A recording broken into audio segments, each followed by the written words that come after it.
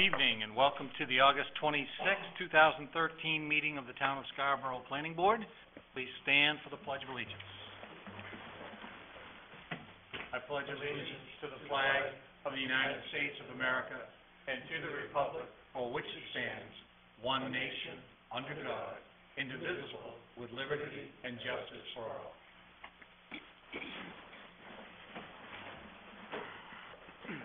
Carol, would you call the roll, please? Mr. Bouffard? Here. Mr. DuPont? Here. Mr. Fellows? Here. Mr. Mazur? Here. Mr. McGee? Here. Mr. Paul? Here. Mr. Thomas? Here.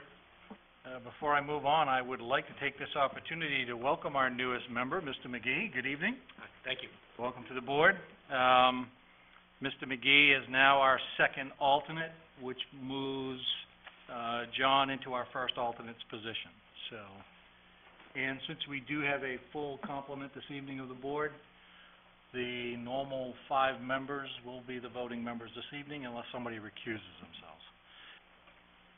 With that, the other thing I'd like to say before we get going is that Bailey's Seafood Restaurant, Stan Bailey, requested an amended site plan review for a 1,088 square foot addition at 165 Pine Point Road has been withdrawn. So we will not be listening to that this evening.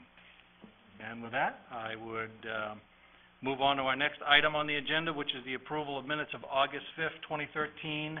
Is there a motion? So moved. We have a motion. Is there a second? Second. We have a second. Any discussion? Seeing none, all in favor? Opposed? I was not here. Abstain? Yep. And we have 2 of those. So, show that to be moved forward, though. Our next item on the agenda this evening, item number 5, Rivera Family Development, LLC, requests a site inventory and analysis and master plan review for a 40,000 square foot mixed-use building at 1 Foley Farm Road.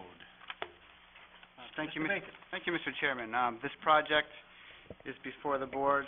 You had sketch plan, I think, at your last meeting.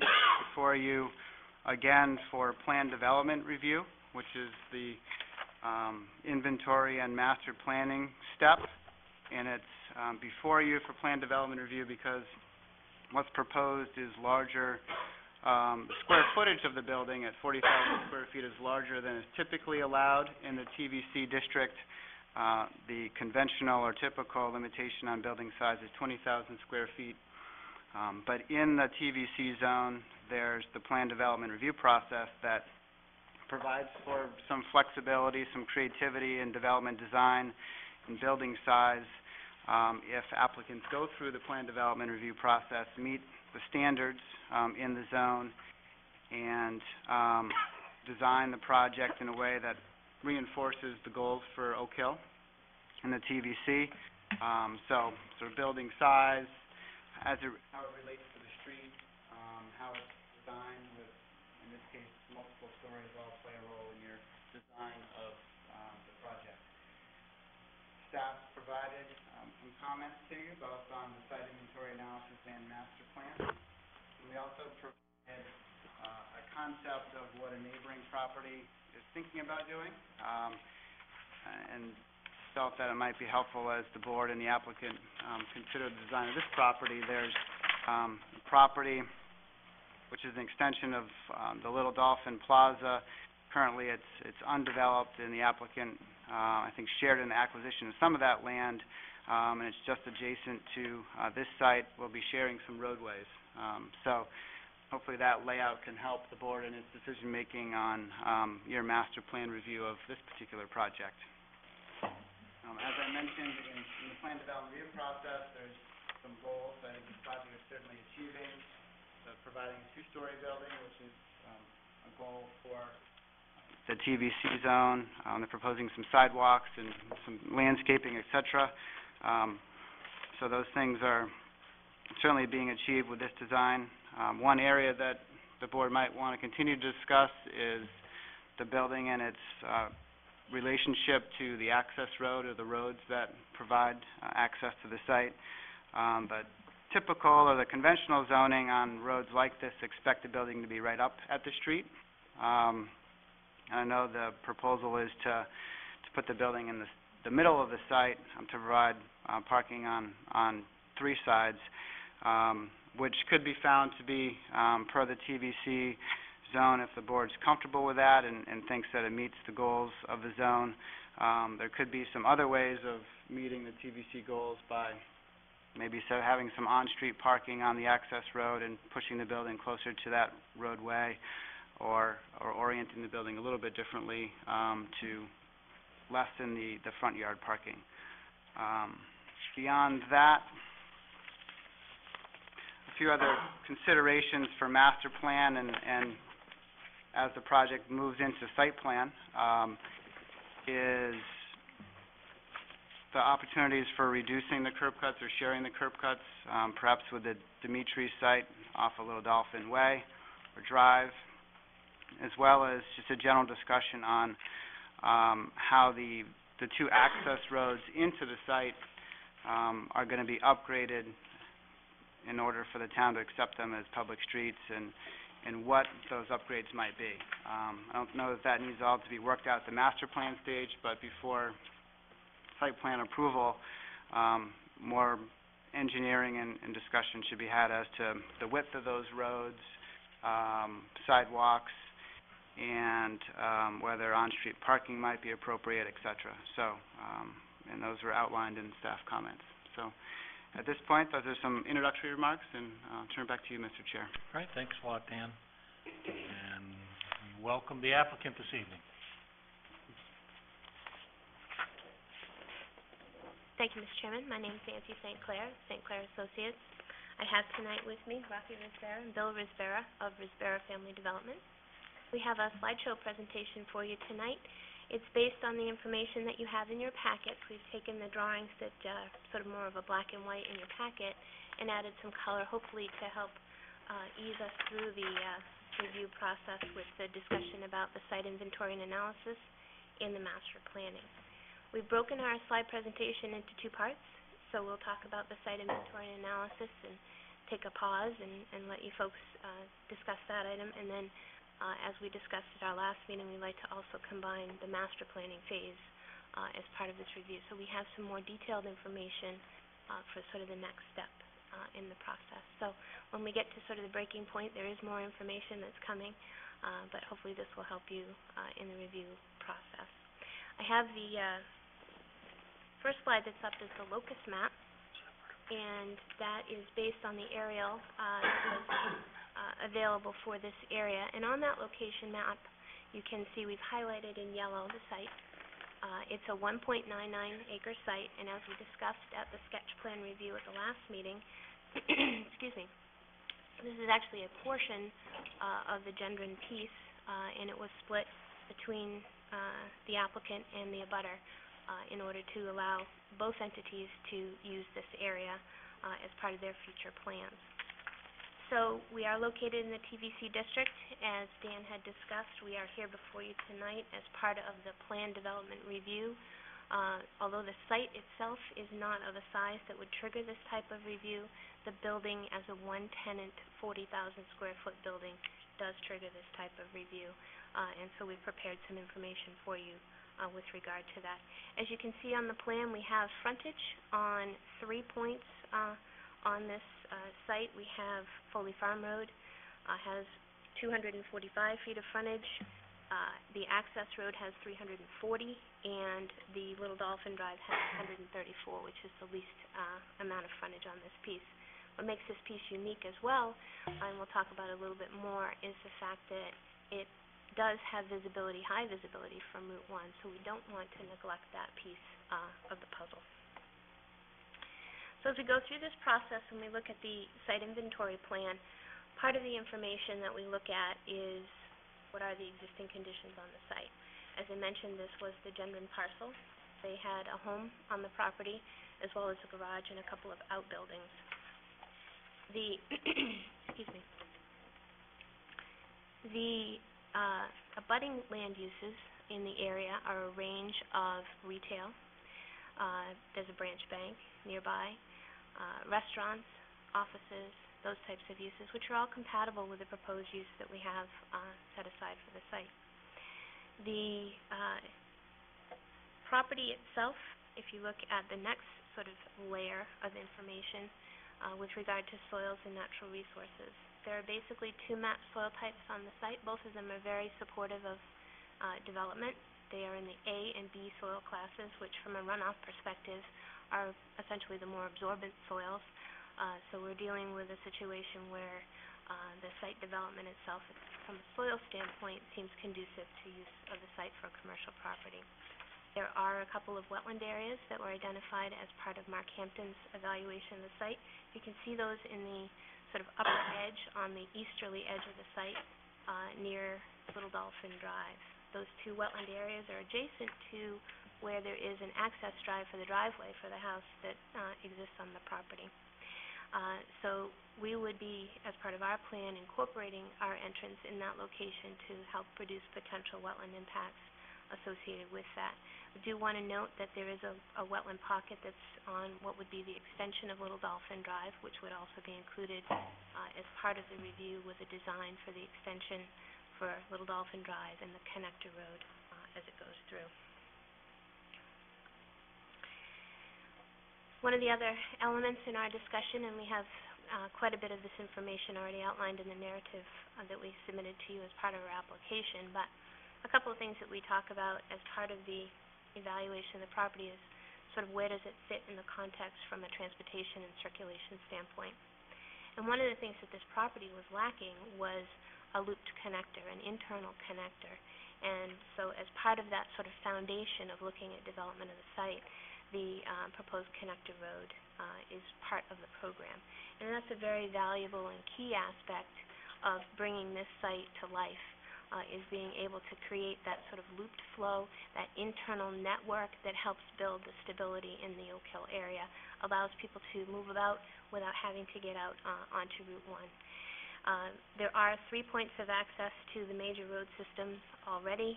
The intersection with Little Dolphin Drive and Route 1, which is the uppermost little orange dot. The lower intersection is the intersection between Hannaford Drive and Foley Farm Road. Foley Farm Road is a private roadway currently. As part of the agreements and moving forward, the segment between the connector road and Hannaford Drive would be offered for public acceptance. So that's part of the whole network that would be done. The yellow dot that's near the margin of the plan is the signalized intersection with Route 1 and Hannaford Drive. So that does give a good opportunity to get into the road network. The existing road network gives some opportunities to travel on Hannaford Drive in both directions, hopefully alleviating some of the congestion at the Oak Hill intersection. When we talk about the site, as we mentioned, the site has 3 locations that have frontage, but it does have that Route 1 visibility, which is highlighted in the yellow box there. The utilities that are in the area are generally reasonably available. There are some extensions that would have to happen to come up into this site, but for the most part in the Oak Hill area, utilities are here. We would anticipate that as part of a Phase 1 development, depending on timing, we may have to have a propane tank, but we're looking to have gas extended to the area so that that would be part of a future phase if the timing doesn't work out for the exact Phase 1. But other than that, we're talking about pretty straightforward utility extensions up into the site. The power for the house actually comes in off of Foley Farm Road. There's a transformer that's on the site. I think, Dan, one of your comments was that power was shown from both directions. At this point, we're not 100% sure on whether a redundant power supply will be needed for the user. If that's the case, then that loop would be available. But either or, we would be able to have access for the site for power. So one of the other things that we like to look at as part of this phase is stormwater management and what are options and what are issues associated with that. As I mentioned, the site is the A and B soil categories. So we've got a situation where the volume of runoff is going to be somewhat less than some other sites which may be in the C or D categories. We do anticipate that we'll be using best management practices as part of the site development, that we'll be incorporating landscaped areas and trying to fit it as best we can into the landform so that we don't have a large pond area or something that's sort of not in keeping as part of the whole program. One of the things you'll also see on that plan is the sort of the sidewalk connector, the pedestrian linkage in this site. We really feel good about this property in that with the connector access, with the connector road and the resource that's coming to this project, that the ability to enhance the pedestrian network in this area will be very much benefited by this type of project. The site itself will have its own internal sidewalks.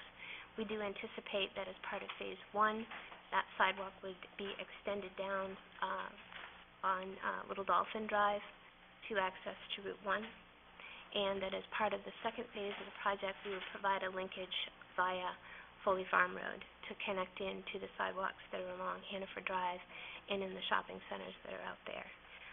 There is no sidewalk right now on either of those roadways, so those would be upgrades and improvements that would need to happen as part of the future development moving forward here.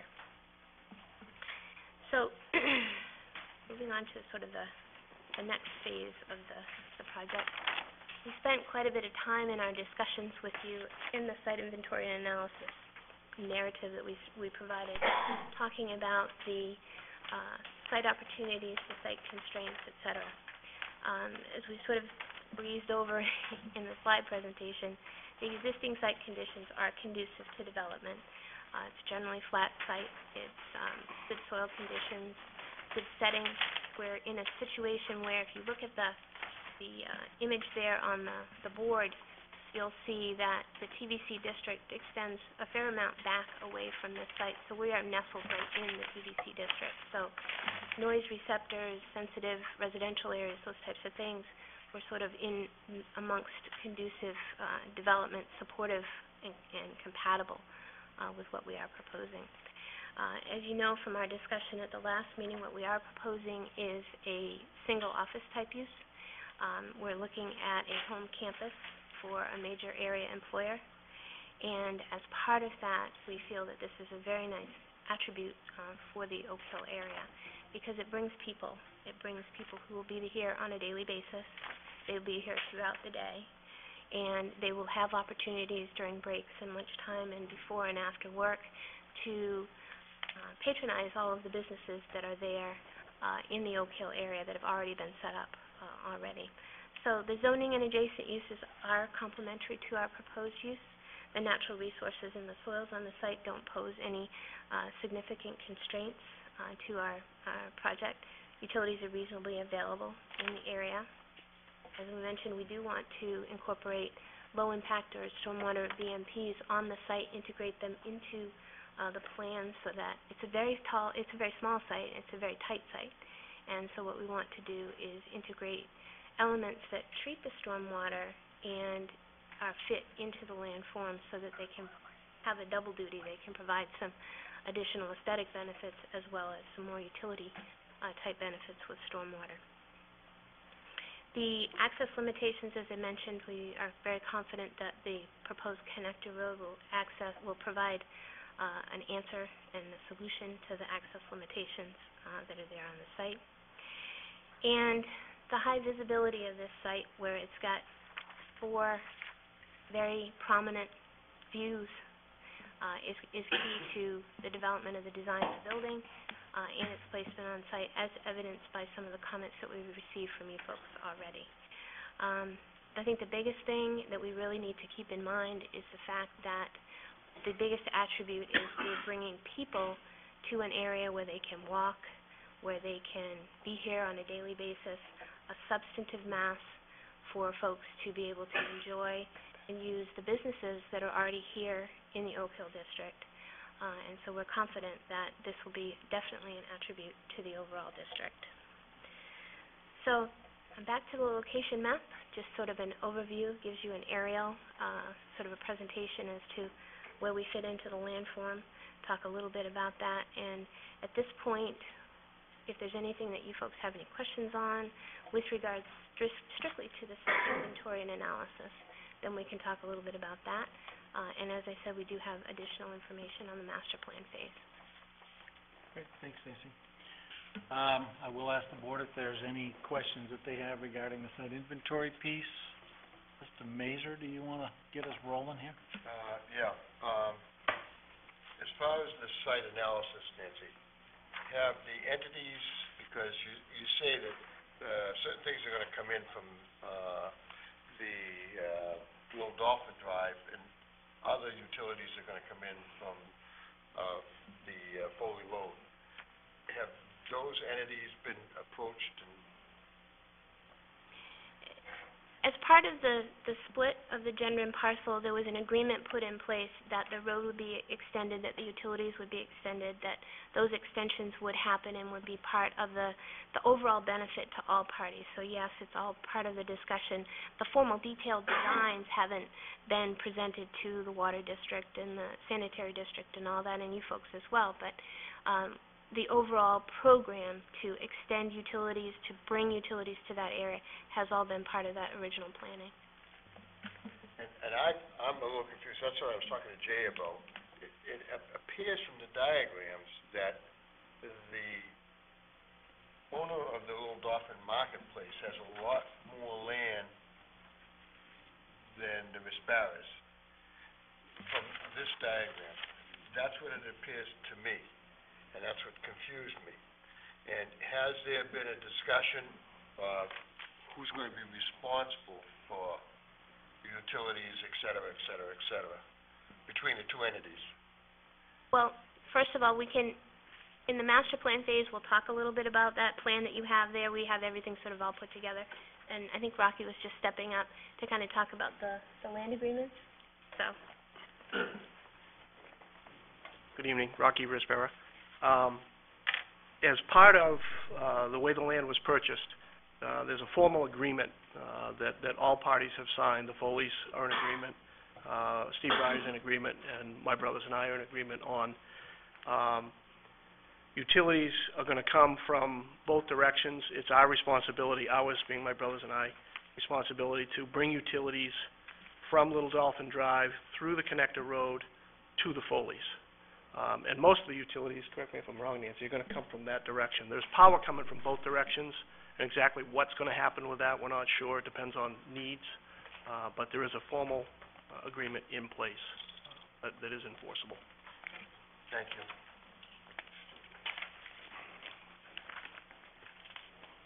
That's all I have now before we get into the next phase. All right, thanks, Ron. I'm all set. Yeah? Same here. All set. Dave? John? All set. Nicholas? All set. I as well. At this point, I'm more interested really in what's happening with the master plan and some of the things we're going to be doing with that piece of it, but I think in terms of the actual inventory itself, I think that's fairly straightforward as to what your approach is. So, having said that, let's keep going. Well, if you see, not much changed on that except the word master plan. As part of the sort of program, one of the things that you have to look at in a master plan is where do you fit in the overall context of landform? What opportunities might you have, and how do you, as your own small 1.99 acre site, sort of fit into the program? So we wanted to start back right with the aerial photo again and sort of talk about, again, the points of access, the visibility, those types of things that we just discussed as part of the site inventory analysis. And this slide here just shows a sort of a sampling of 4 different concepts that evolved as part of the review. The plan that we have presented to you as part of sketch, and you'll see tonight, is actually sketch number 18. And the plans that you see before here range from, I think the earliest one is number 7, and the later one is number 16. But they show a general sort of program as to what we were looking at and looking at different alternatives. And I do apologize, the smaller one was very hard to get into this slide for some reason, so do forgive me for that. But the basic premise was we were looking at alternatives for the site that would provide, in general, 2 buildings. Those 2 buildings would provide an opportunity for perhaps some mixed use, perhaps some retail opportunities. Remember, this was early on in the process, and we looked at a variety of different types of uses. Some of those buildings are situated up near the corners, up near the intersection, set on the minimum yard setbacks as identified as part of the TVC district. With the incorporation of these plans, all of these plans actually would, all of them would actually meet the standards in the TVC district and not require, for a conventional review, I should say, and not require a plan development review. So these concepts were prepared sort of in the traditional site plan approach. The first smaller one that you see in the upper corner, as I said, was sketch number 7. The two buildings were situated basically on the corners of the site, and what you end up with is sort of a mass of parking in between them. And it really sort of created just by the virtue of the shape of this site, created a fairly substantive paved area that sort of separated the two buildings. As you go on to the next one, if you're going clockwise around, you'll see that we looked at sort of an L-shaped building that looked at orientation to take advantage of the angle that's in the property line, and placed the other building on the front yard, minimum front yard setback of Foley Farm Road. On that particular plan, we did have the similar points of access as we have on our two plans. In that particular case, you end up with sort of an odd-shaped parking area down the middle, but it does begin to sort of break up that mass of parking. The next one down, if you're going clockwise, is actually a plan that we presented to you back when we first talked to you folks, and that was one of the plans that came forward with an actual connector, overhead connector, and a drive-through between the two pods of the building. That was subsequently eliminated when the tenant came forward and said they'd like to have the entire building and didn't want to have a drive-through, wanted to have that area be part of their architectural element, which was the atrium area. The plan that is on the lower end, the lower left, is actually predates the one we just talked about, and that plan does show the building up against Foley Farm Road, and the other one placed against the access drive. What happens is we get to a situation where we're relatively inefficient with our parking layout. You can see there's a lot of single-loaded parking, which ends up being having to construct a drive aisle and not really getting the full benefit of the use of parking on either side of it. So those are some of the 18 concepts that we went through as part of the process. One of the concepts that we talked about at the sketch plan review was the one that I think some of you folks had alluded that you'd like to see, was sketch plan 16. And sketch plan 16 takes the building that the prospective tenants want to have as part of their program and sets it on the 15-foot setback, the minimum setback from the access road. We've also tucked it up in the corner adjacent to the intersection with Foley Farm Road and the access road.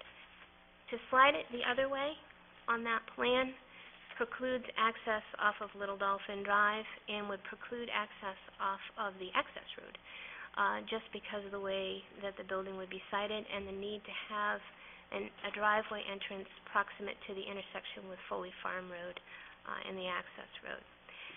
Some of the detriments to this type of a layout are, as I highlighted here on the plan, the courtyard area, which is a very key element that we'll talk about as part of the building architecture and design, and the ultimate site plan is really put on the footprint of the access road. As you know, if you've looked at the marketing information for the adjacent site, there are some pretty extensive plans that are envisioned for that area, and we do anticipate that the access road will be heavily used as a connector. So to place a courtyard area where employees had a vision for an open space, a space where they could spend time sitting it on an active road, is something that is a detriment to that particular layout. As you know, we've talked about the fact that the building atrium area has two identical points of access to the building, one on either side of the atrium. With this type of layout, because we are talking about a use where it's an employee parking there, your employees are coming and going out of one building to and from their vehicles. 109 parking spaces. The concept that we have presented to you folks is 119, so we're at a deficit of 10 parking spaces in order to provide sufficient, this one is insufficient parking for the tenant needs. And the way this is laid out, the way the lot is shaped, et cetera, although we're sitting right on the 15-foot setback, we are at 10 feet off the edge of property line on the southerly side of the site, the side towards Route 1. We have an expanse of pavement that's unbroken, which is 127 feet. That's 2 drive aisle bays and the sidewalk right up to the building. Although we do have a couple of small islands in there, we really have a fairly extensive amount of pavement, and that's the visible view from Route 1. So for those reasons, we have had eliminated back, as I mentioned, we're at 18 now. This was at 16, but I did want to present that to you folks because I think that was one of the ideas that had been tossed about at the last meeting, and I wanted to show you visually why we had eliminated that from the program. The plan and elevations that you saw last time, this is just the same image, and don't try to find any difference between the north and south elevations because it's the same. What we wanted to show as part of this slide is architecturally there really isn't a front or a back to this building. Because of the high visibility, the images are identical so that if you're on Route 1, you see the same as if you were traveling along the access drive. And in meeting with the prospective tenant, that is one of the key things that they found as an attribute to the building was the fact that there really was never a back side of the building. So the plan that we presented to you folks last time, this is very similar to that plan. Really the only changes that we've added are the inset that shows you sort of the view of the building, the front elevation on both sides, and the courtyard area, which the courtyard itself was something that has been further discussed with the prospective tenant as of last week, and sort of fleshing out the idea of the atrium, its uses, how the uses in the area external to the atrium could be brought internal, and vice versa. So they envision the courtyard area as a pleasant place for their employees to come and go, to have some tables or benches or opportunities to enjoy the outdoors with the atrium, the glazing, sort of bringing the outdoors in. So really the sense of place that we've talked about a little bit in the village feel. One of the things that we also wanted to address was part of the concept of on-street parking. And I know that there's been quite a bit of comment made about that, and we certainly do understand in the town and village center that on-street parking has its definite benefits and its definite appropriate placement. With the siting of this building, with the type of parking that's necessary for this building, when we're talking about employees who will be here throughout the day, we're not talking about shops or things like that, where there's a relatively high turnover of parking. We are anticipating that internal on-site parking would be the most appropriate to meet the needs for this building. That does not say that along the access road at some point in the future, on-street parking might be a benefit to the whole area. So one of the things that we would like to sort of discuss with you folks is that comment, but sort of looking at it in the larger context. So one of the next things that we have is this is the site plan that we just saw, and it's projected onto the aerial overlay for the location. We focused in on this site so you can see how the building is oriented to Route 1, how the points of access tie into the existing road network, and how the connector drive ties in with Little Dolphin and Foley Farm Road. We feel that the layout itself with the building, although it's not perhaps to the letter of the ordinance comments with regard to building placement, we really feel that given this particular site, given this particular use, the placement of the building with its sort of breaking of the massing of parking, giving employees an opportunity to have a shorter path to get to the building.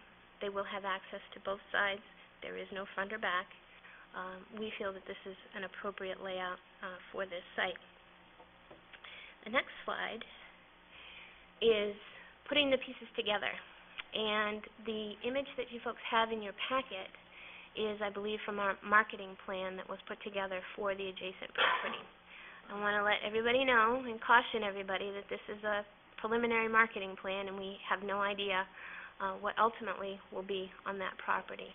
But sort of putting everything to scale and to context, that is the vision that's been presented out there on the internet for development of the adjacent property.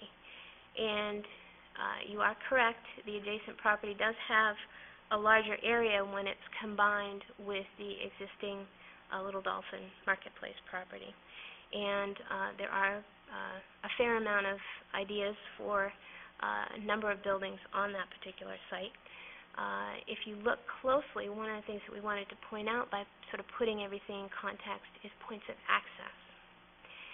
We have a point of access off of Little Dolphin Drive, which generally aligns opposite the main entrance proposed as part of this concept plan. In addition, our access off of the access road is very close to a secondary access that's proposed as part of that plan too. And with our site plan or that one, there's an opportunity to make some adjustments and fine-tuning as the site plan goes forward so that we could align the entrances, so that we could do, from a traffic management and access management standpoint, I think a good job in creating not only something that works for this project, but something that will be beneficial in the future. We have no idea on timing, we have no idea on ultimate plan, but it does appear reasonable that the points of access that we've shown can integrate into effective use of the adjacent property. We are sensitive to the fact that you have asked us to look at coordination, especially with the adjacent Dimitri site, to look at shared access, and we'll open that dialogue with the abutter. We don't own or control the property, so we can't commit to anything with regard to that, but a couple of things to keep in mind. The entrance that we do have proposed does align with what is proposed as a main access point to the Dolphin Marketplace site. In addition, I believe that the entrance that's for the Dimitri site also has access to the rear of their site for deliveries. So anything that's shared or anything that's used really has to be looked at in the sort of global perspective as to what would need to happen there. So, as I mentioned, this program, this site is a piece of a much larger puzzle. We're very excited about the fact that this can come in and bring opportunities for people to really use the businesses and facilities that are already in place and have already been established in the Oak Hill area. So we're back to deliberations, if you have any questions.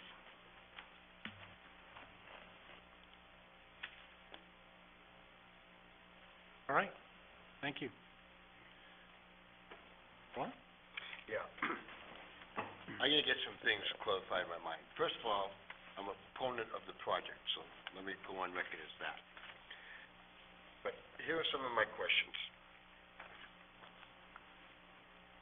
First of all, the tenant that you have for the proposed phase one, they gonna take 10,000 or 20,000 square feet?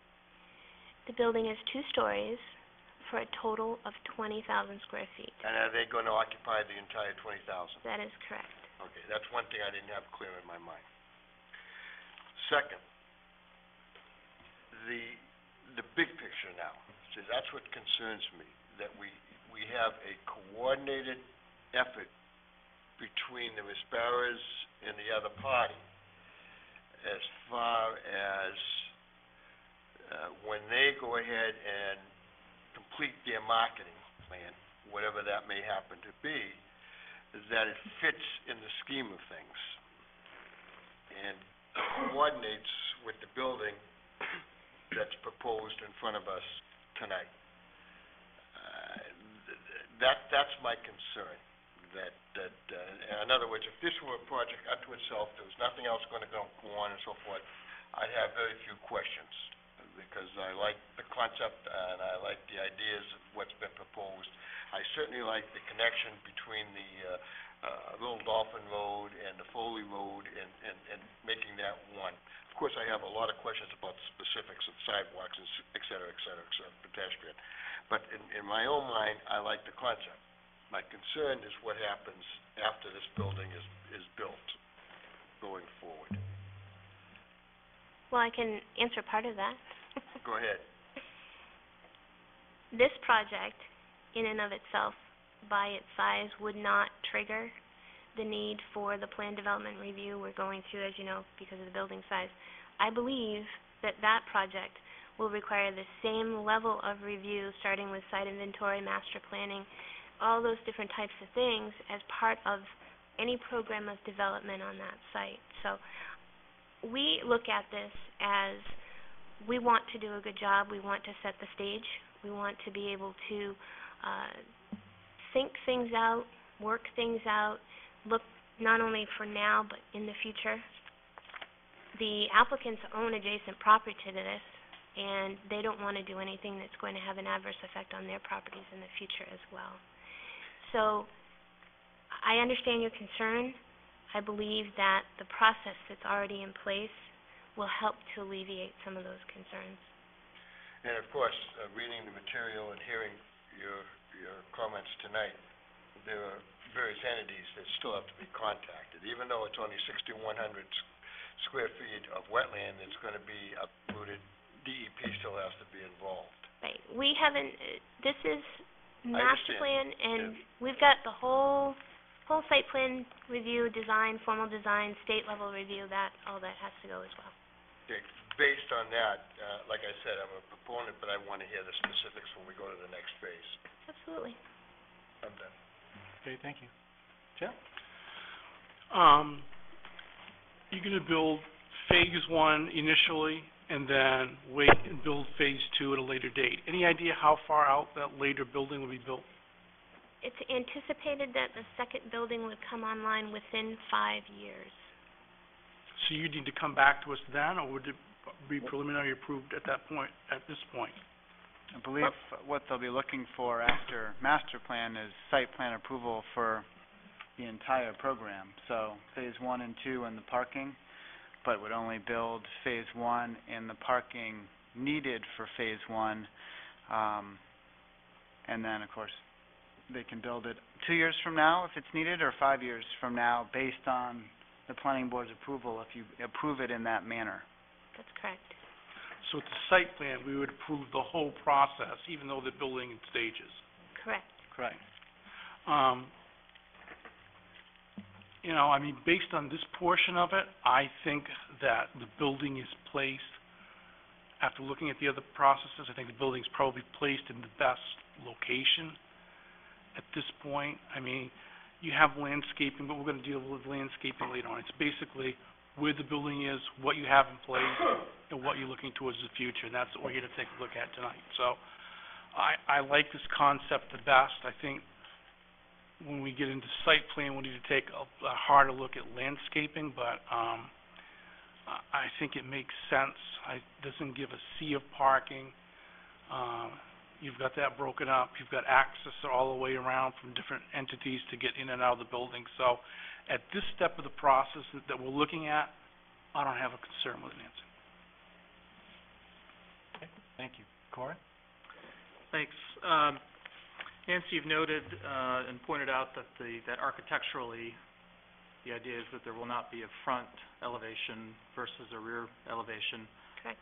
Is there any sense, based on discussions with the future tenant, of sort of whether there will be a functional front or rear? In other words, in terms of how the signage will be set up and other sort of functional elements might also relate to parking in terms of what they would consider the front entrance of the building. The prospective tenants are in sort of their building programming phase right now. They haven't really identified specific places where everything goes within the building. By necessity, there's going to have to be some sort of utility-type side to the building. We envision that would be one of the shorter sides, and that the very important facades would remain as is, or that there would be certain elements in the architecture that would help to screen them. So those types of things. As far as signage, wayfinding, that I think that hasn't really been defined at this point, but that's something that as part of the site plan review process, we would have all of that ironed out. Okay, yeah, and obviously, as with things like sidewalks and lighting and other things that have been noted, those are things we get a bite at on during site plan review. I just wanted to have a sense of how much of a blank slate it will be going forward, because that does relate somewhat to the overall configuration of the building, sort of how flexible that is. I notice a proposed future sidewalk connection to Hannaford. Is that just purely conceptual at this point, or have there been any discussions with them about that? We haven't had any discussions with them about that. As I mentioned, that would be part of the second phase, and the access along Foley Farm Road, there is no sidewalk there now. I've been out there. There is a sidewalk along Hannaford Drive, and there are sidewalks and crosswalks that connect with the storefront at Hannaford and the adjacent bank. And so how that all works out, that's really more that we need to detail out as part of the detailed design of Foley Farm Road and how everything connects. But the vision is that once that second phase is built, that people will have a clear opportunity to get to some of the other uses in the existing sidewalk network that's out there. Yeah, I think it's fair to say that I think, given that it's TVC and everything else, and the emphasis that you place in the application materials on, you know, the role of this property in bringing people into the different areas and hopefully creating a little bit more of that village-type walkable feel. I think that's having a well-articulated internal and external sidewalk network plan will be really critical when we get to that stage, as will landscaping and some of these other things. But given all that, I think, you know, going back to the last meeting when there was some discussion, you know, there's a little bit of an atypical sequence, obviously, in that we sort of had a sketch review type discussion last time. So some of us have had a little bit of a head start on this to some extent. I do appreciate seeing some of the examples of the evolution of the placement of the building and buildings, as the case may be. And as we talked about last time, it's obviously kind of tricky geometry, and it's a unique situation in that you have the multiple street frontages. But I appreciate that effort and those illustrations. And I think, you know, as Jeff noted, I think it's a positive that we don't have one unbroken sea of parking, and as was noted in your write-up, folks walking in, as is designed now, only need to walk across one section of parking at most. I think given the fact that there seems to be a commitment to really giving equal treatment to the architectural details on each facade, and the fact that we do have, you know, we do have 2 stories here, so it's giving that vertical mass, which is one of the goals of the TVC as well. I think given that, and with the caveat that there are a lot more details to look at during site plan review on circulation and some of those other details, I think I'm okay with this overall configuration. Thanks. Thank you. Dave? Thank you. I really like the design of the building, and I like the idea of the atrium connecting the 2 buildings. Also, the way it's going to look both from Route 1 and the access road. I think you did a nice job with that. Thank you. My only concern at this point is the road cuts. As you mentioned, one of your road cuts is very close to the one for Dimitri's. And I'm thinking down the road, when the adjacent parcel gets developed, they're going to have 2, 3, or I don't know how many road cuts.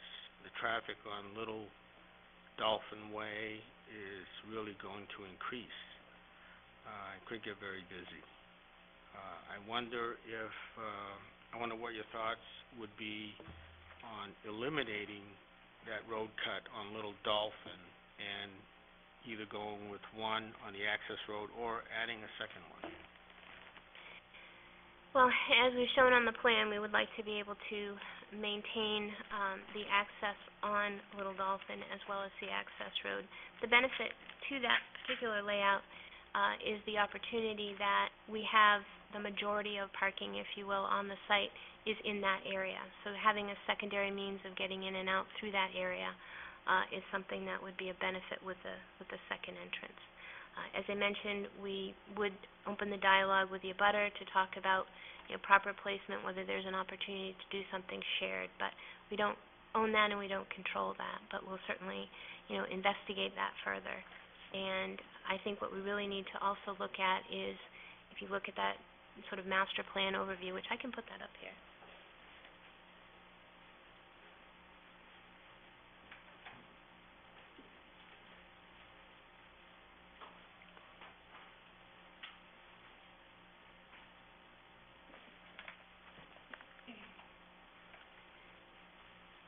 As I mentioned, this is just what's in the marketing materials, but if you look now, you'll see that our point of access is aligned opposite where they envision there would be a major entrance to that site. So I really think that access management and control in the bigger picture is definitely, of value, and is something that we can discuss further as we move through the site plan review process. But we feel that we put them in logical spots.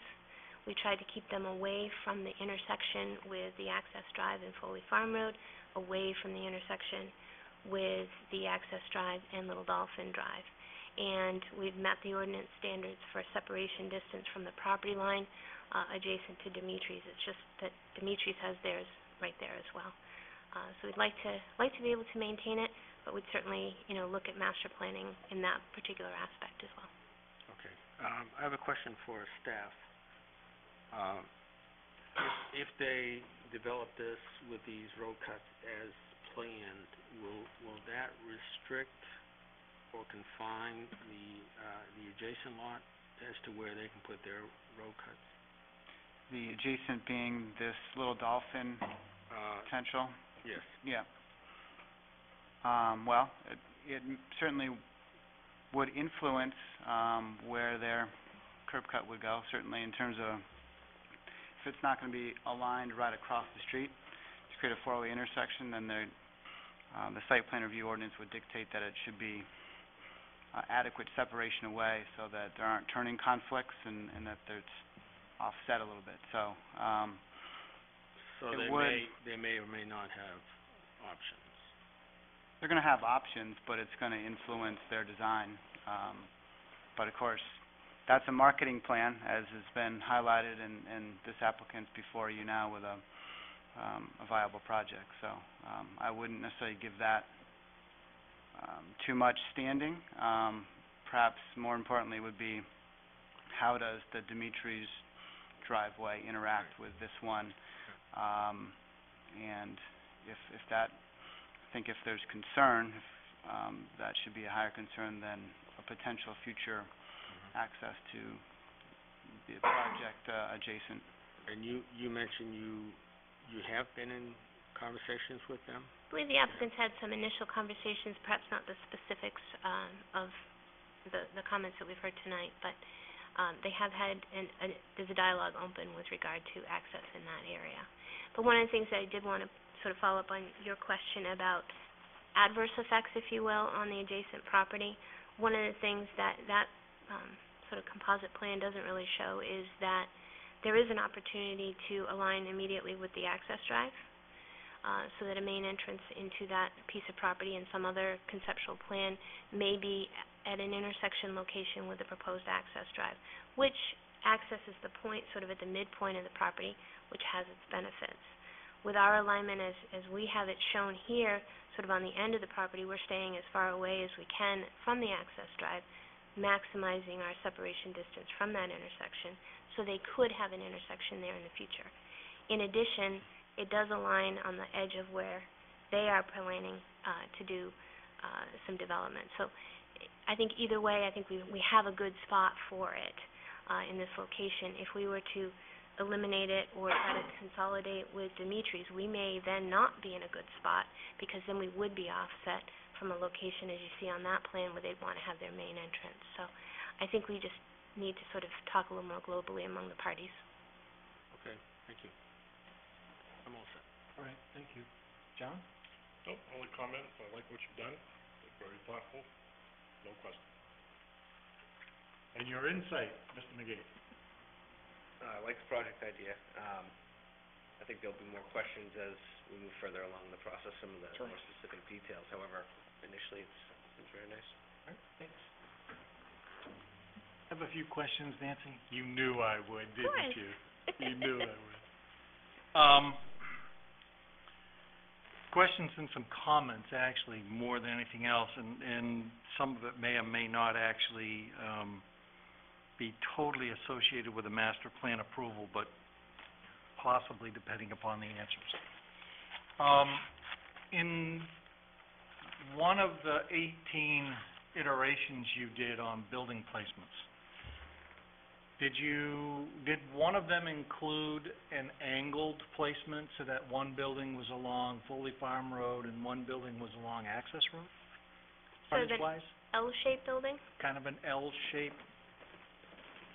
And I realize what that does to the parking, but I'm looking at, number one, trying to get the buildings closer to the street if we can, and understanding that if we do that, you give up one thing for the other. But the L shape also assists in minimizing the distance people would travel from the parking field to the buildings. I understand your comment. With regard to this particular building, obviously, this is very much a linear building. Excuse me. I believe that one of the concepts that we did look at was an L-shaped building. If you saw on one of the slides, we did have a sort of an L that worked with the angle on the property line. The problem that we run up against is that to get any sort of massing with the building to be able to have access, et cetera, the ends of the property are constricted. The widest part of the property is really in the middle. And so to try to put a building, meet all the setbacks, and get around the building is a challenge. And then to have the parking be efficient is another challenge. So those are the types of things that we ran up against. We really don't have much for parallel and perpendicular on this site, and we tried to do what we could to optimize what we had on the property. Yeah. I'm just... Are you thinking on the Foley Farm Road corner? Yeah. That's what I was kind of thinking, like if on the Foley Farm Road and the Access Road corners, if maybe the buildings were to meet up there. 'Cause quite honestly, I know that you've talked a lot about visibility from Route 1 and some of these other things, and at the risk of being maybe a little offensive to some of the people in the audience, sorry, Rocky, what that building looking towards Route 1 isn't exactly looking upon a really pretty site, okay? So from that angle, there's trucks, there's trailers, I'm just saying. I drive by that building a lot. I know what's parked in the back, and it's like it's not the most beautiful looking thing. We recognize the fact that our days are numbered. Okay. It's like, Truthfully, our operation is not going to be able to continue to do what it does today on Route 1. And that's a discussion we've had with our tenants, and we can't have our trucks and trailers and whatnot there. What we envision is we probably would live till spring, in that location, and then we're going to need to find another home for some of that equipment. Our offices would stay, our shop could stay, but keeping equipment and whatnot there, that is just not going to work. okay, well, I mean, to me, it's not not the best selling point. It's not the best selling point. Yeah. Another long-term, just to be clear, my brothers and I do not own the property that we occupy on Route 1. It's owned by my parents. But we do have some influence and control over that. So our long-term plans were that existing building that's there probably isn't gonna be there forever. It's probably not gonna be the highest and best use. As this whole area develops out, that piece is gonna become more valuable than what its current use is. Sure. I can long-term. understand that. I can understand that. I would just, in terms of positioning the building, and this is the master plan, so what, if we say yay to this, then that kind of like is okay. We're saying, yeah, put it there, and, you know, that's where it stays. So, in terms of planning and perspective, I just wanted to try to see the big picture here. Well, we've looked at a much larger picture. Yeah. And we think that this is the right place for the building, especially long-term. Well, I can appreciate if you're thinking in that direction, and we'll leave it at that I understand and appreciate what you're trying to do. So, and again, long-term, you know, as we look at abutting sites or adjacent sites, you know, what are you gonna see, what are you not gonna see? Because, quite honestly, I mean, you're looking at, and unfortunately, I should say, you're looking at the backs of a lot of buildings. Mm-hmm.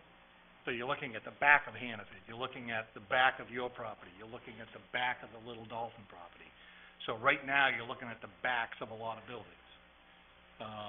And there's, you know, that is what it is. Mm-hmm.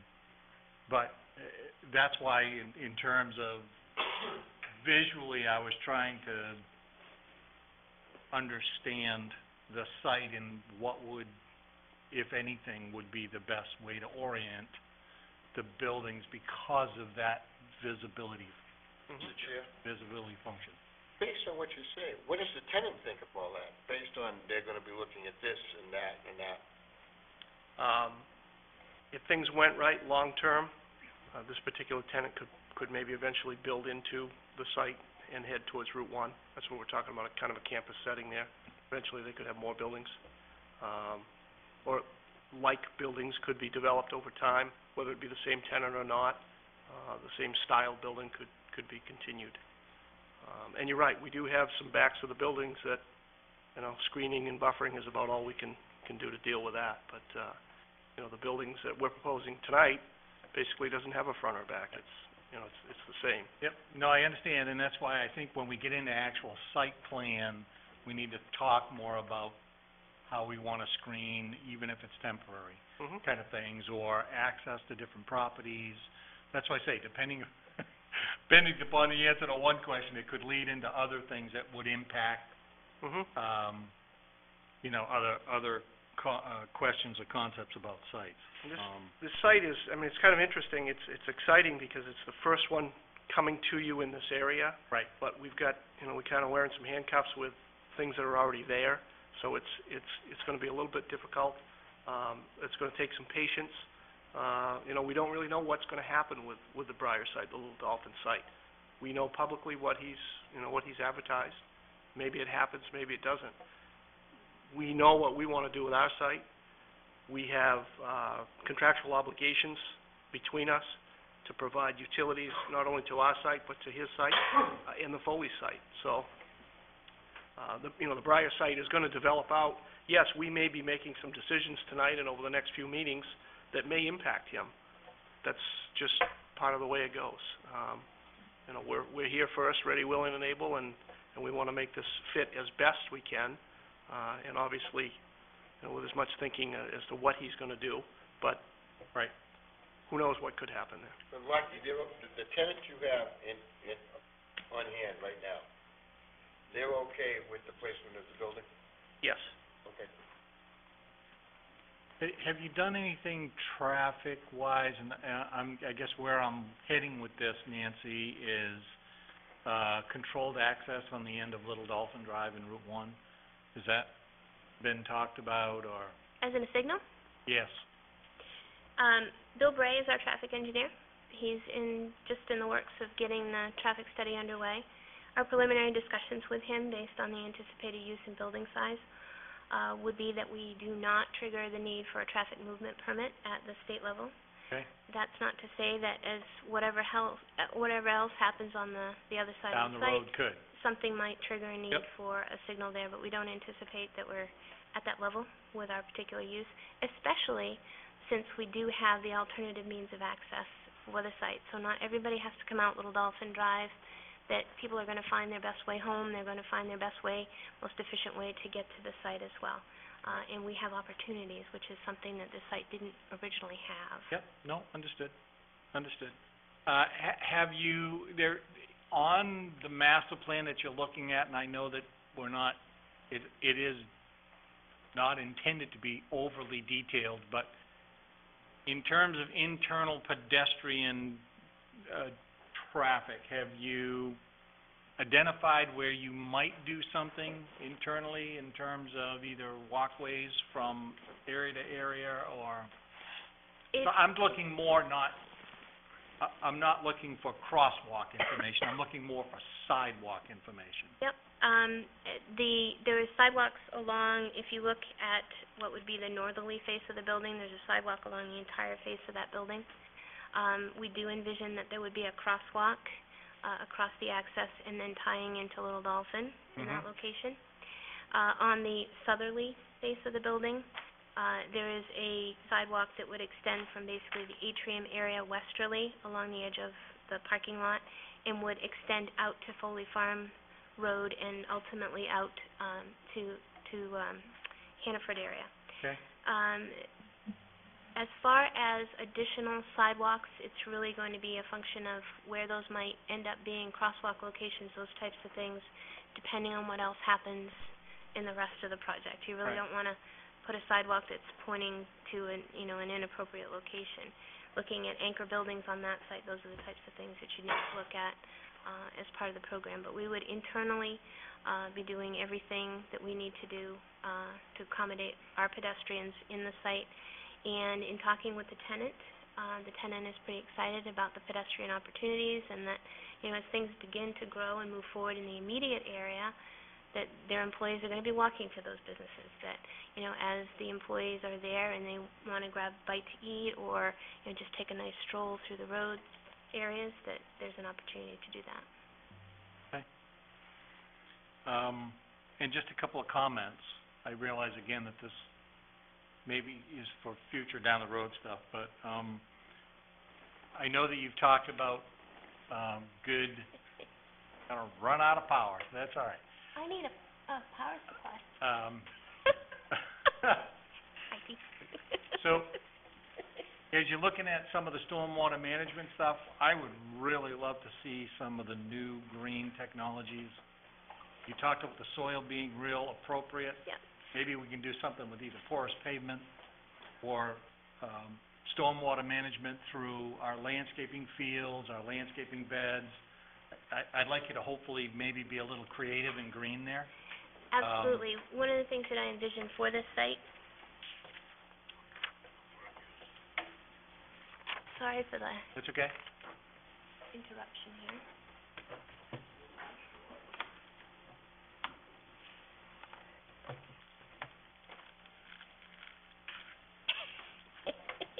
It's a scratch. There we go. Look at that. Marvels of modern technology. Contractors are clever.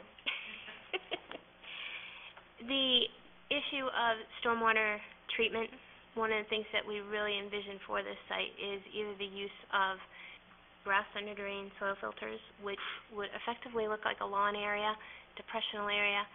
One of the benefits of this type of a layout is that there isn't a long distance to travel over pavement before you can get to some sort of treatment device. By doing that, it allows those devices to fit better into the landform, so you don't get this huge concentrated area.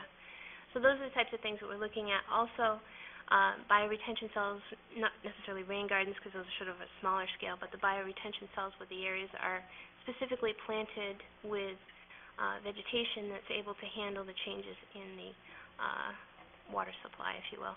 Yep. So those are the types of things that we envision for that site. Okay, well, again, I mean, I understanding what we're trying to do here in master plan, I'm just seeing that there's gonna be some challenges when we start to look at stuff like snow removal, snow placement, you're gonna have some issues there that you're gonna have to be dealing with, in a layout of this type, so.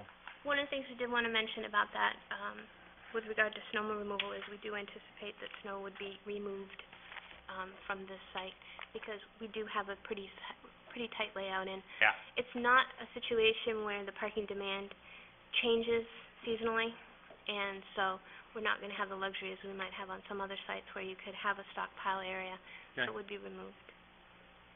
All right.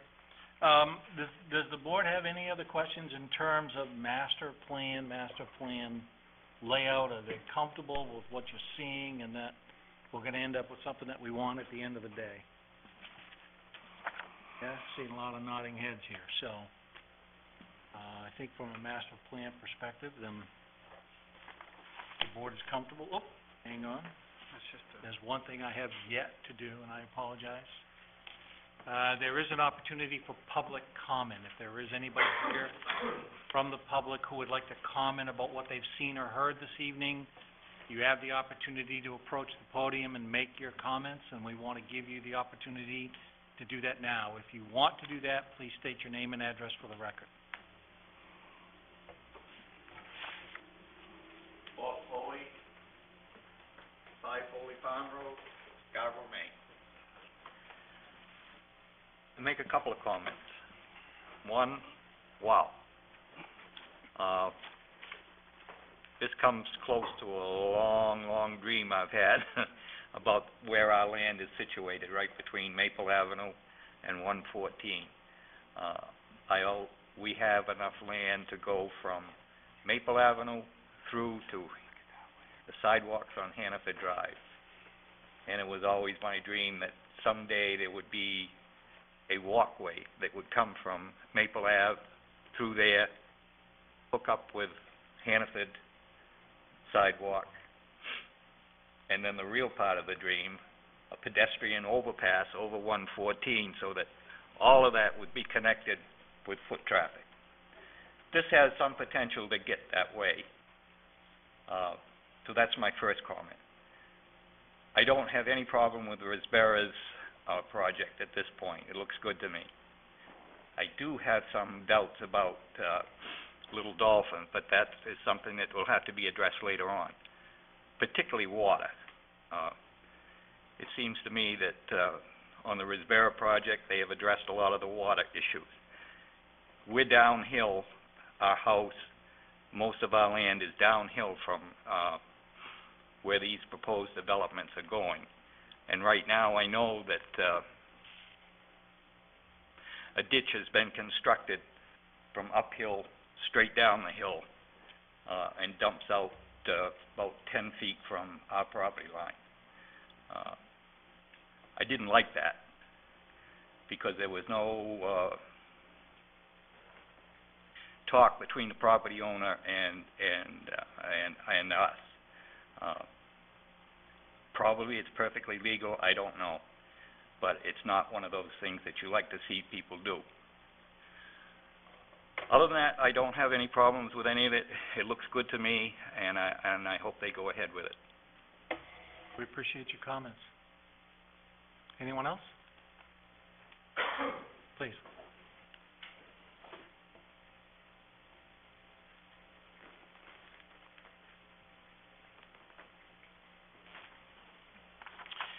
Mr. Chairman, I'm Bill McKenney with Hannaford Brothers. I work in the real estate department, and I would ask the planning board, before it further considers this application, to have the town planner confirm that the applicant has right title and interest in Foley Farm Road for their proposed access to the site.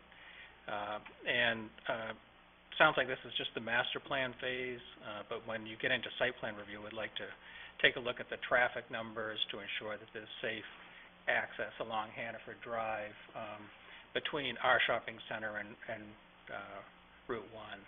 So we certainly support our neighbors developing their properties as long as they show that they have right title and interest, and as long as safe and convenient access to existing businesses in the area is maintained. Thank you. And we I have a appreciate your question for you. comments. What leads you to believe they don't?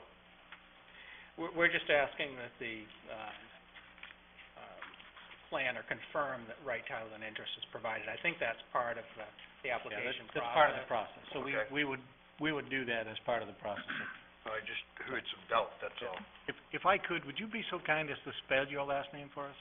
Sure, MC, capital K-E-N-N-E-Y. Thank you. Make sure we get it right for the record, that's all. And again, thank you. We do appreciate your comments, and we will definitely be doing that, as in terms of, the rights to be able to do that. That is part of the standard, process that they would need to go through, and provide us, and certainly from a, I have to believe that we're gonna get some traffic interest, and comments as we go through this approval process, so we'll be looking at that, for sure. So, I feel comfortable in saying that. We'll do the due diligence on that item as well. Any other comments from the board, or excuse me, any other, comments from the public? No, seeing none? Okay. Any other comments from the applicant? Just ready to answer any questions. We're ready to answer questions. I think our questions are completed. And I think to the satisfaction of the board, I would say as well at this point from a master planning perspective. So, I would like to approve the master plan for the Risbera Family Development LLC, including the building, location, setbacks, and square footage, and find it consistent with the site inventory and analysis. Is there a second? I'll second. Do you have a second? Is there any discussion? Seeing none, all in favor? I show that to be unanimous, and we Thank you will very much. move forward with the process.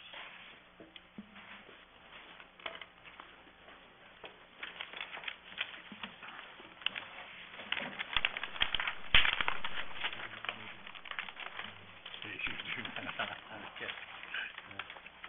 Our next item this evening, item number 6, Waterstone Retail, requests a sketch plan review for Lot 7 at 700 Gallery Boulevard.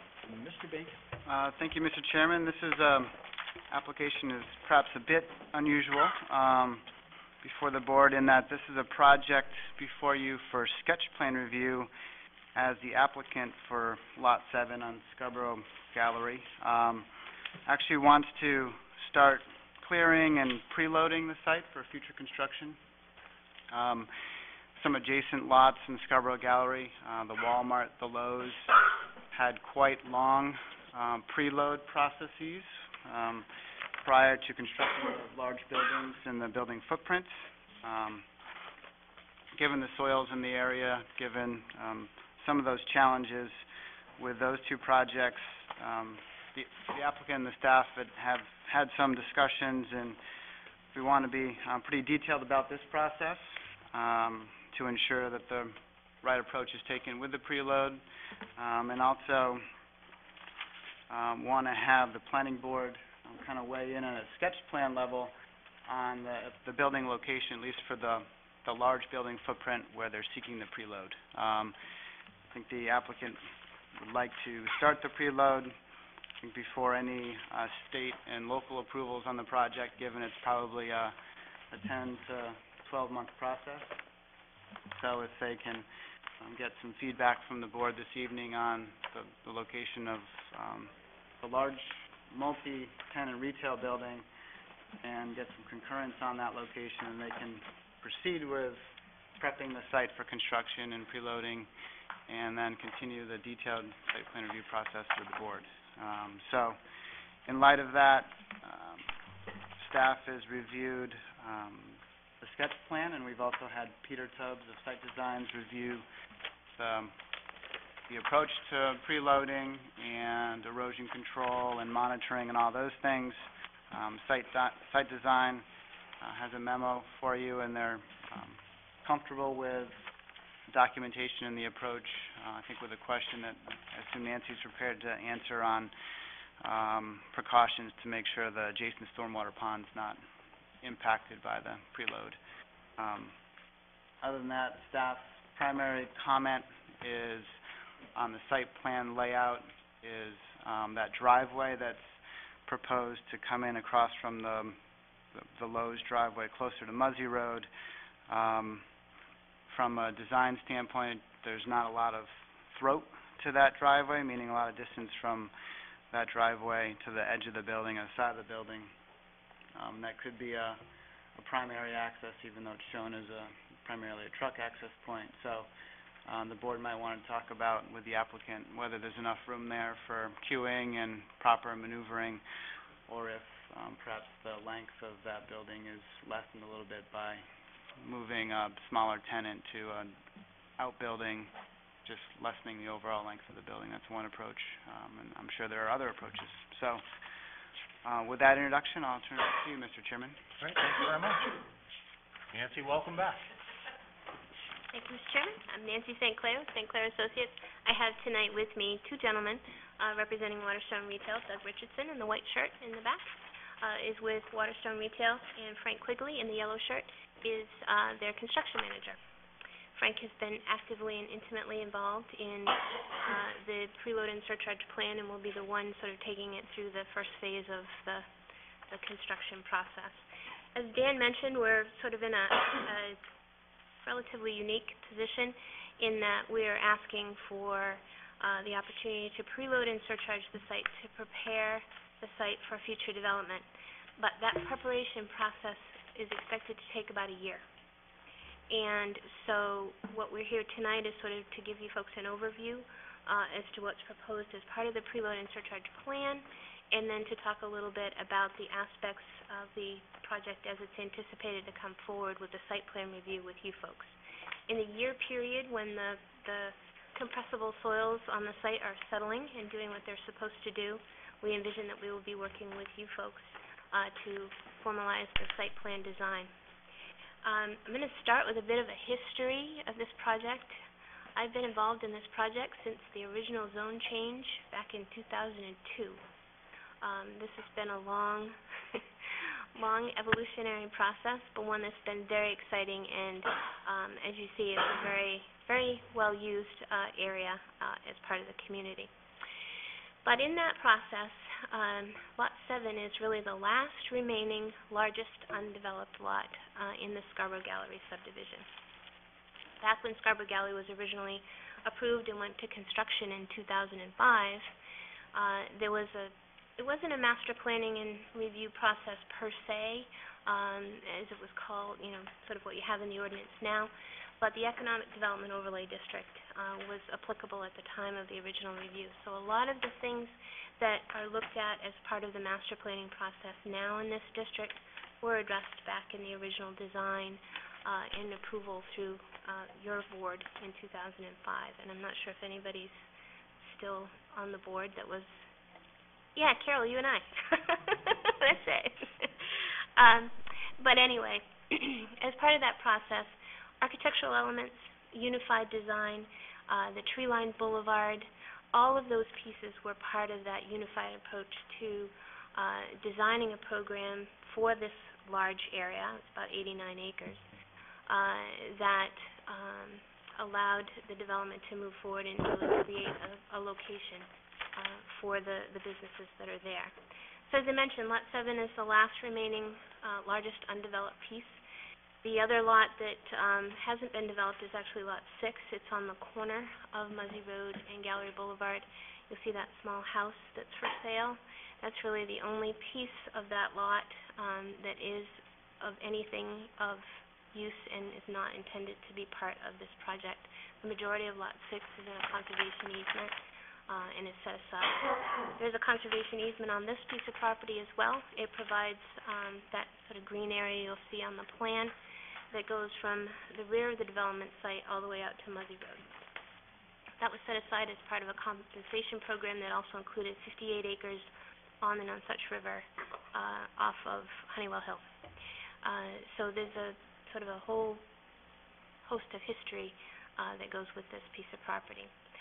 The existing facilities that are on this piece of property that Peter Tubbs mentioned in his comment letter are a storm drain line that runs from Gallery Boulevard to the pond that you see in blue on the, sort of the lower end of the site. That's a stormwater management pond. It's a wet pond that was part of the master plan for stormwater for the overall project.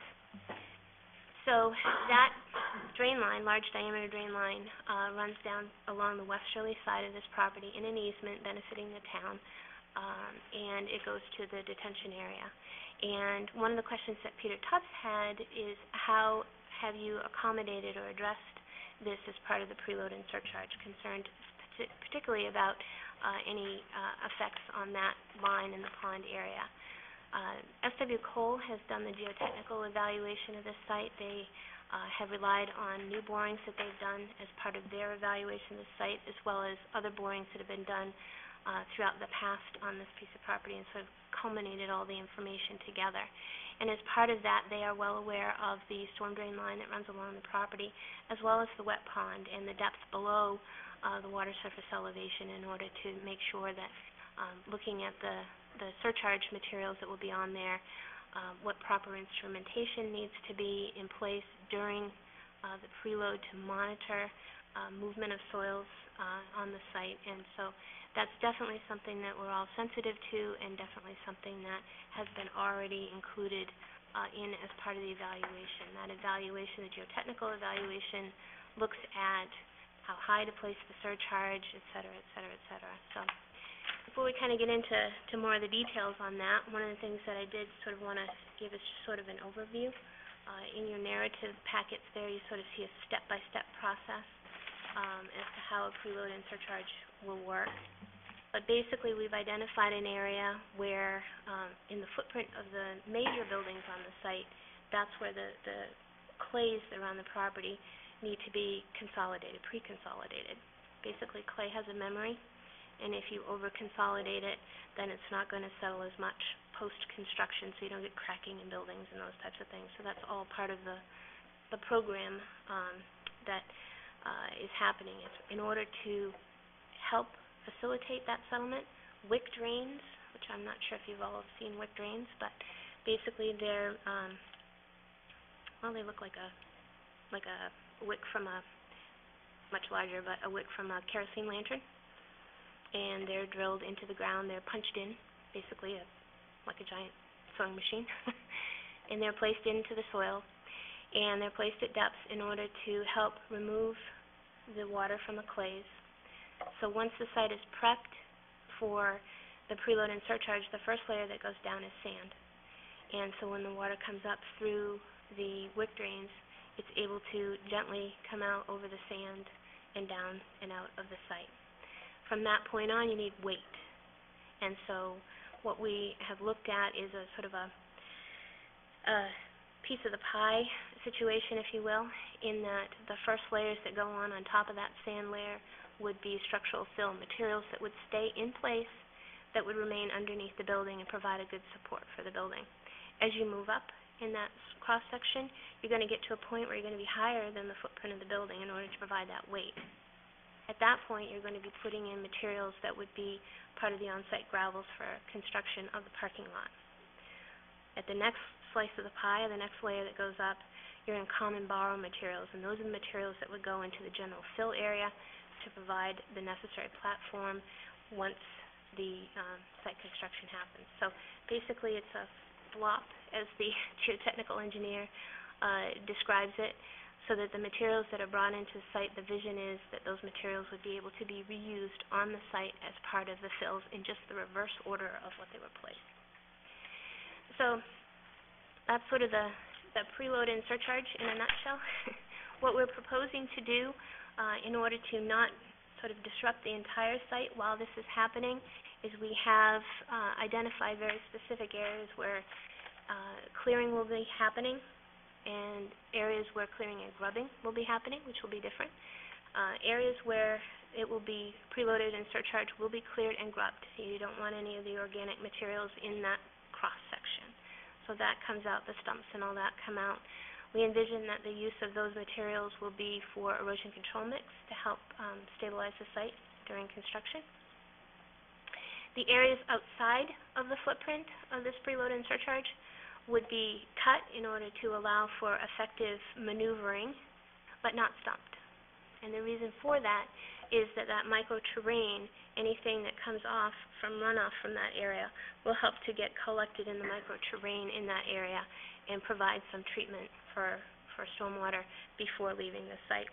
The remainder of the area would be left in its natural state and would not be disturbed until full construction happens. So we do need to have two means of access, simply because as the preload does get up there, we'll need to have a secondary means to come in. So we do have a proposal to show you some pictures here. This first photo is the primary entrance. This is actually opposite the Lowe's truck access. So this is the driveway that goes into, opposite the driveway that goes into Lowe's, closest to Muzzy Road. You'll see there's a yellow arrow on the inset that shows sort of the view. The curb cut's already there. It was placed back in 2005 when construction happened on Gallery Boulevard. And you'll see that there's some soils sort of stockpiled in that area. Back when Lowe's was built, part of this location was used as a stormwater settlement basin during construction. So there was some site disturbance that happened when Lowe's was built on this particular lot. So that is the view there. As we move further on, the secondary access would be the access that is directly opposite the entrance to Lowe's and to Red Robin.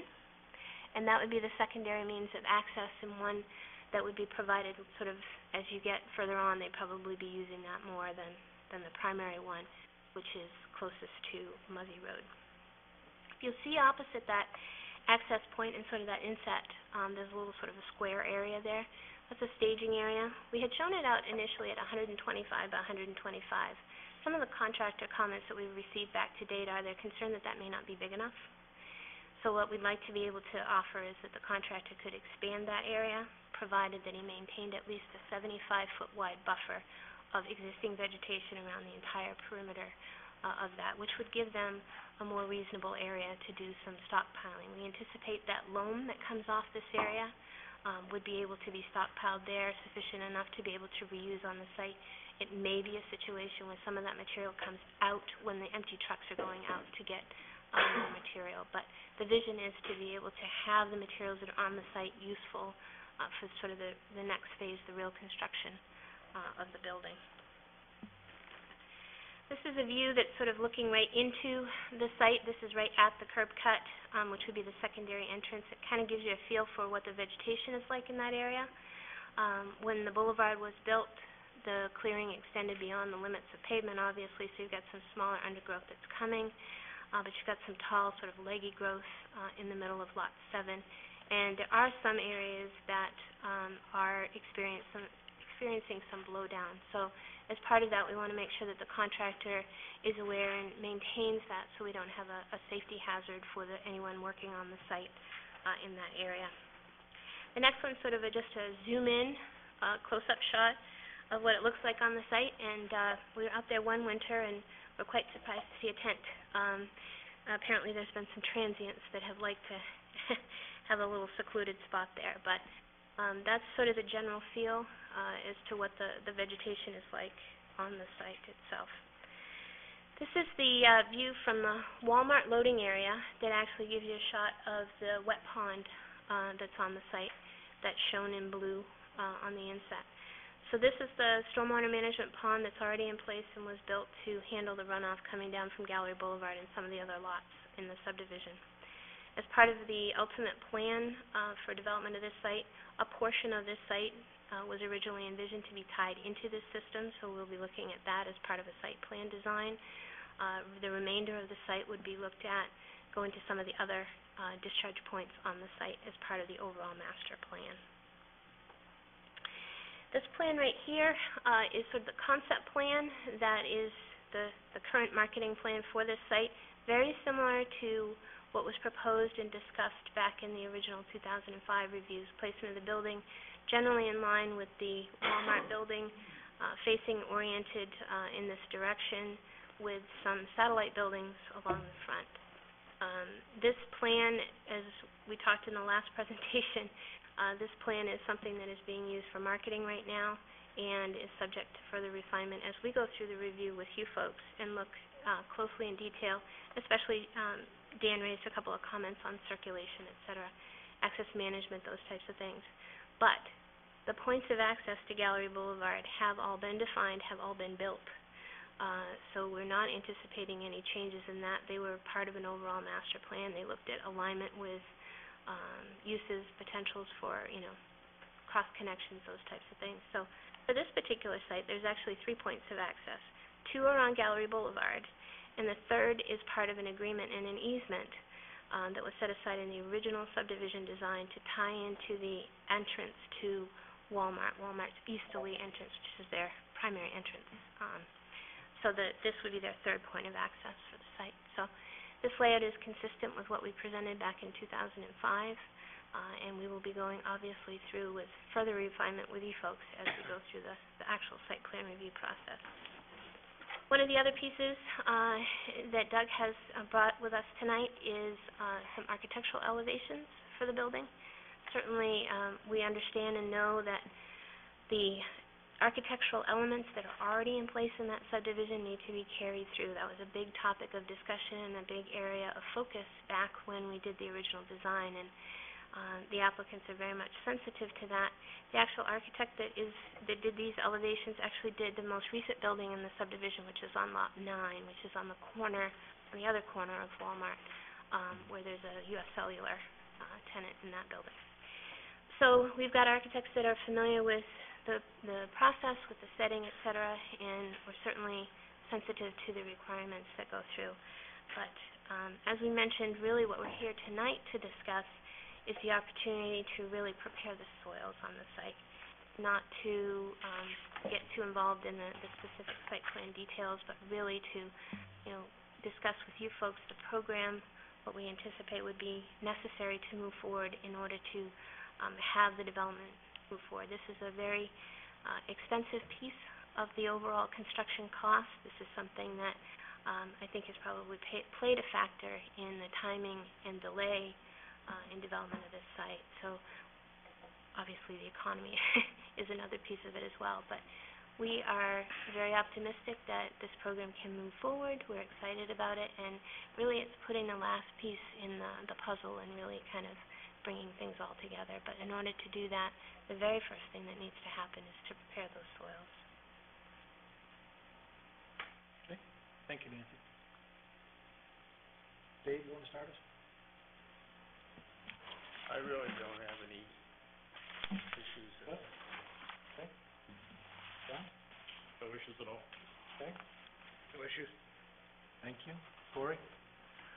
Nancy, on the, once the material has all been put in place, and I know this has been described, went through this on the prior phases of the complex there in Gallery. Once the material is in place, is there any activity during that intervening 10 to 12 month period, or does it have to periodically be maintained? Or I'm sort of thinking about the need for heavy equipment to be accessing the site, things like that. The only thing that I would anticipate on equipment being on that site is if, as a result of any of the monitoring that has to happen with regard to erosion sediment control, there's an area that needs to be repaired. Other than that, there shouldn't be anything working on that site. It's going to be on there that there'll be surveyors and everybody monitoring those sediment platforms, seeing what's happening, reading the instrumentation that's on the site, monitoring what's happening beneath the ground. But once that preload and surcharge is in place, the erosion sediment control measures are put in place, and they're intended to be monitored periodically. The contractor has a mandatory requirement to monitor them every month. If there's anything that needs to be repaired, it has to be repaired immediately.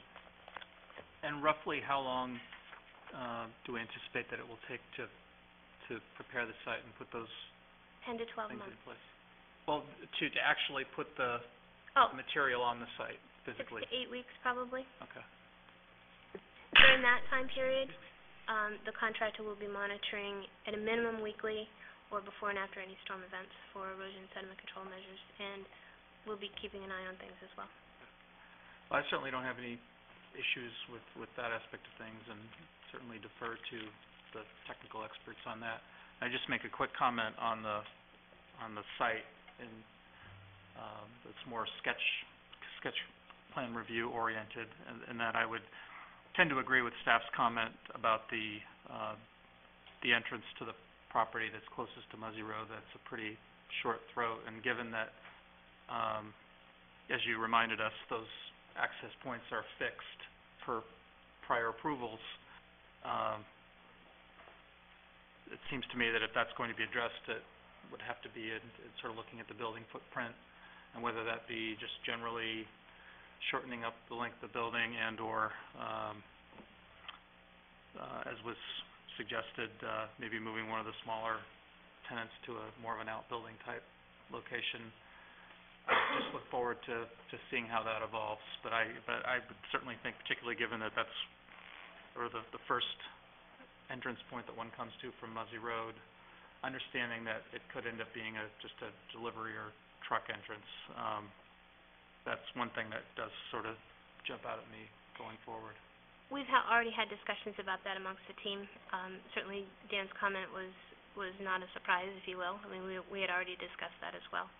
A couple of things that may end up happening, I'm not necessarily convinced that reorientation of a smaller tenant to the end of the building from a retail perspective is going to be something that would be the preferred approach. But there are certainly other alternatives that we could look at, really looking closely at the details of the turning maneuvers, looking closely at whether we do restrict that entrance so that it is trucks only, so that we don't have a real focus there. And so those are the types of things that we'll be going through as part of the preparation of the site plan to come back to you folks. Okay, thanks. All right, thank you. So if we give approval tonight, I guess the question to staff, if we give approval tonight to this process, they can start work immediately on the 8-week process to clear the site and prep it? Yeah, they don't technically need approval to begin clearing the site and prepping the site and preloading the site.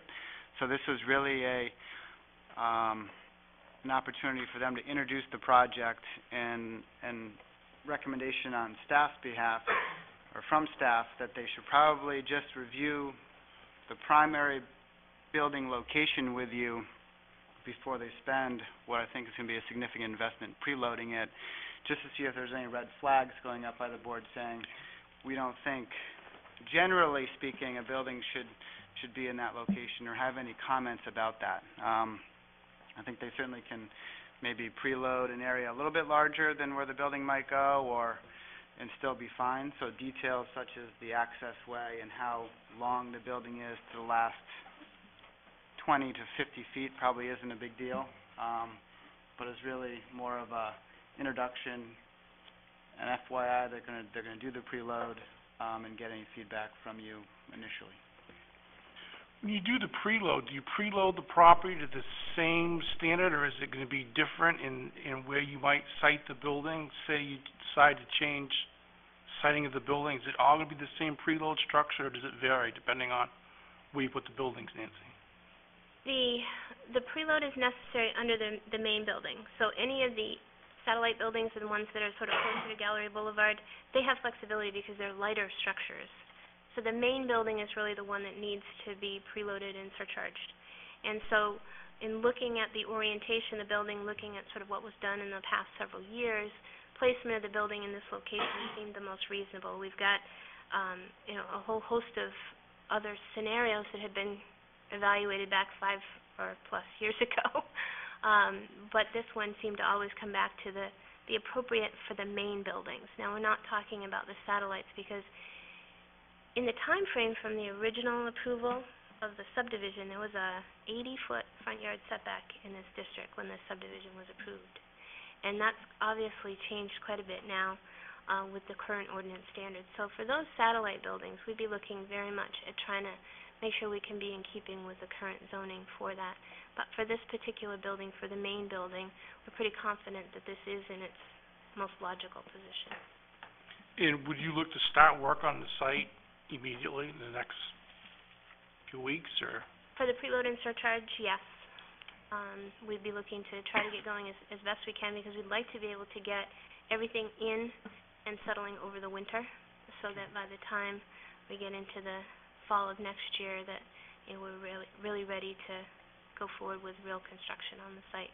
And that gives us time to spend time with you folks, and to go through the review process. Did want to clarify one thing, Dan had said. There is a permit on this site that was part of the prior permitting from the DEP. So we do have a permit, for this site. So we've talked to the DEP and sort of gone through the same processes we're going through with you, so that we'll make sure we're okay to get started doing the preload and surcharge on that end as well.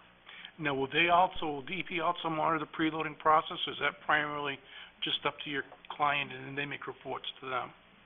The monitoring of the progress of the preload and surcharge, yeah. or the progress of the preload and surcharge is going to be monitored through the geotechnical engineer, so that the settlement and the timing of that, when the material, we estimate it's 10 to 12 months. It could be 10 months, it could be 12 months. We could find out, partway through the process that things are going wonderfully and it could be something better, or there could be a delay. We don't know.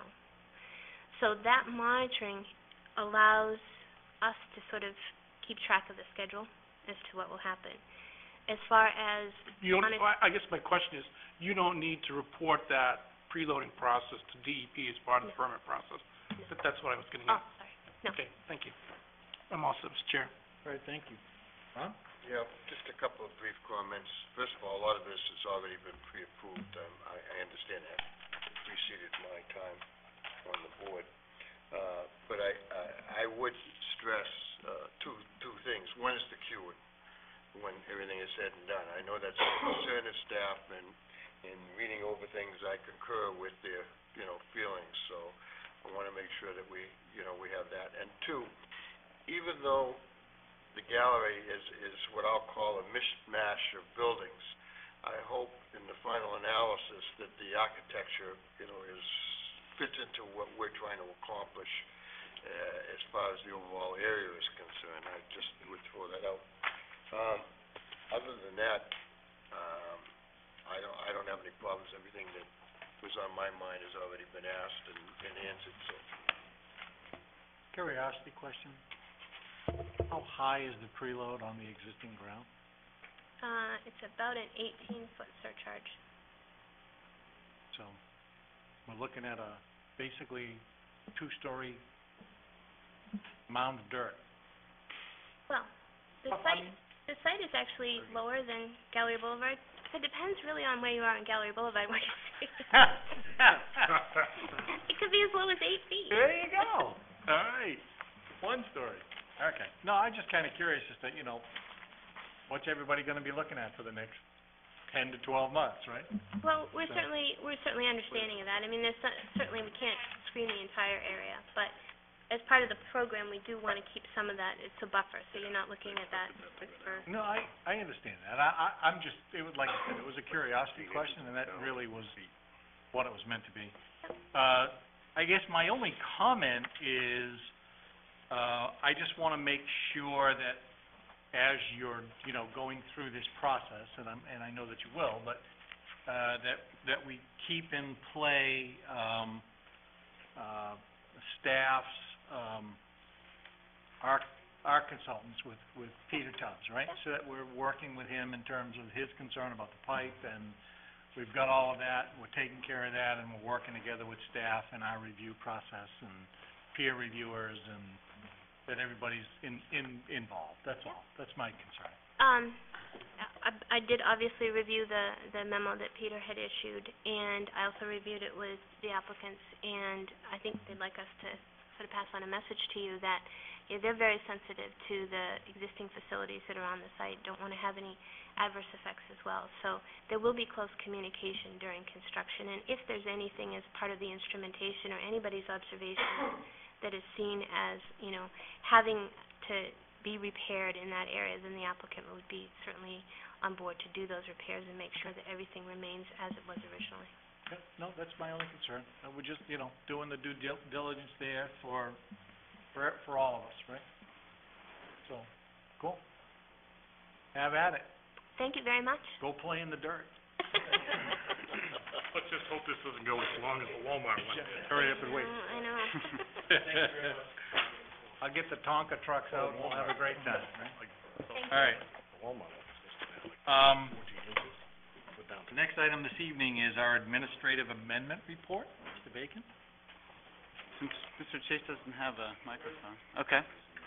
We have no administrative amendments to report, Right. Mr. Chairman. I'm not surprised at that. Town planners report?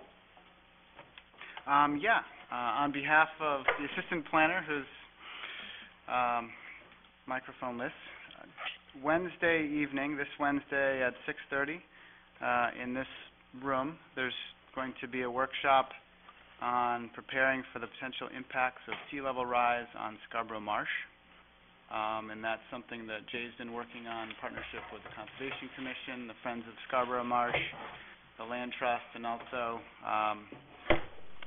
at the state agencies on dealing with that topic, and Pete Slavinsky of Maine Geological Survey. So that's something that's occurring at 6:30 for the board's awareness as well as the public who's viewing at home. Thank you. I have two more other reports. One is, as probably many of you noticed, the Dunstan intersection is essentially complete. There's going to continue to be monitoring of how the signals are operating, the coordination, probably some tweaking that will occur over the next few months and perhaps a year, but certainly in large part the Dunstan intersection project has been complete, which I've reported to the board on a lot in the past, which is a good accomplishment. And for the board's awareness, the council passed second reading on the Crossroads District at their last meeting, which was last Wednesday. They did make an amendment to allow for casino gambling in the district, but subject to local voter approval through a local referendum process, and also subject to changes that need to be made at state law, and state and local licensing. So that was an amendment. I think that was some of those notions were talked about through the planning board public hearing process. So it's an allowed use in the district with a lot of caveats and a lot of work that would need to be done at other levels of government in addition to local level. So those are some updates for the board. All right, thank you. Any planning board comments this evening? I will not be here at the next meeting. Right. Business. Thank you, John. Dave? I have a question for Dan. What is the town planning to do with that corner lot that used to be Scarborough's sign?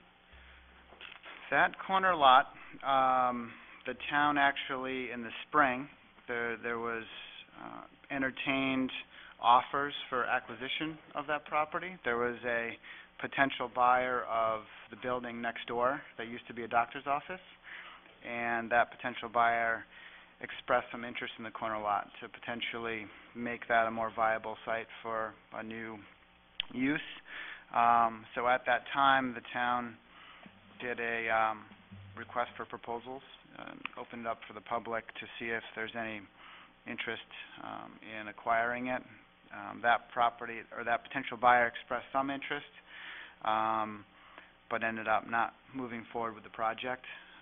So my long-winded answer is I think the town is open to selling that property to the right buyer. It just is going to be a unique buyer given how small it is and its location. So. Wouldn't that be restricted to one buyer, pretty much? Well, there's two adjacent property owners. There's the Rite Aid, Right. and then there's that doctor's office or former doctor's office I mentioned. So those are the two likely buyers, given that on its own, it's not a lot that can have much more than a lemonade stand. So, yeah, it's a pretty small market for that lot. Okay, thank you. Other comments? Well, once again, I would indeed like to welcome Mr. McGee. Thank you. We are a jovial group, for sure. But, wow. What can I say? We are glad to have a complete board again and look forward to, your expertise and, your, work on the board. So, thank you for volunteering. Any other comments? No? I'll entertain a motion to adjourn. Is there a second? And that would be Mr. Mazur is the second. Any comments, questions? Seeing none, all in favor? I show that to be unanimous, and good evening.